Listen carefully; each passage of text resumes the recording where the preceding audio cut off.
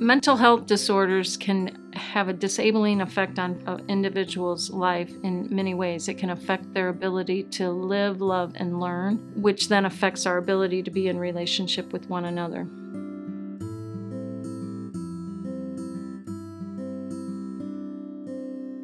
I think a lot of the reason stigma exists is because people just don't have the knowledge around mental health issues.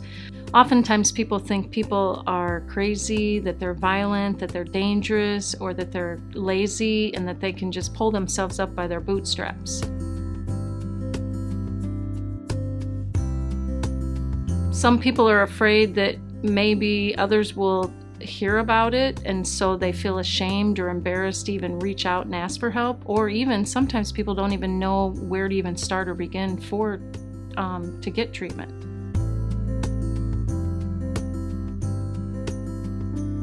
I think it's really important that we are aware of our own self-care, and I use GRAPES as an acronym. Are you being gentle to yourself? Are you getting enough rest? Are you eating healthy?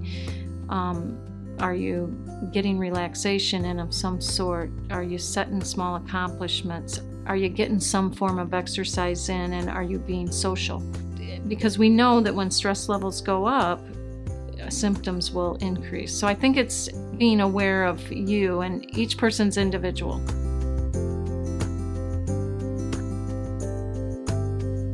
Within our program, we use medication management and psychotherapy. And within our therapy, individuals can be a part of individual and group therapy. Our major modalities, group therapy.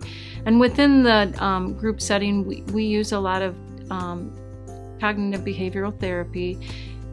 And what that means is we're looking at helping people to recognize how their thoughts affect how they feel, which then affects what we do.